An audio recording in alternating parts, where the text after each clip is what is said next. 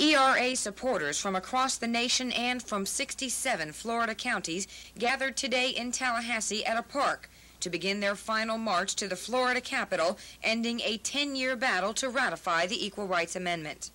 I think the most critical issue is the fact that the women aren't included in the Constitution of the United States. And along with that comes the fact that we just don't have the rights of an American citizen that we should have. The procession to the Capitol was led by Governor Bob Graham, who has called a special session for Florida lawmakers to vote on the ERA June 21st. Why don't we ask them to rise above the myths, to rise above those old, tired cliches that have been brought out of the closet again and will be in the next 2 weeks, and face the reality of what this means in the lives of hundreds of thousands of citizens of this state.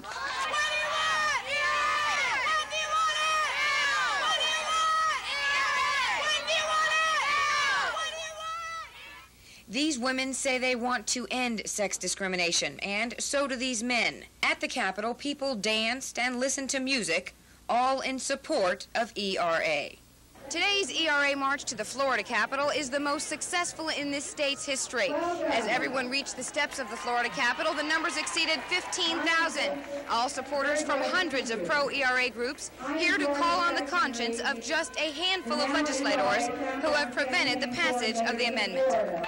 Well, we sent these people here to represent us. They're working for us, not we for them. And if you can't carry out the will of the people, you're incompetent for the job and you should be removed.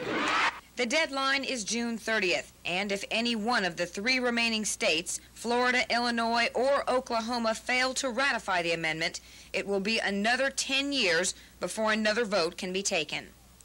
Jerry Cohen, Channel 4 News, Tallahassee.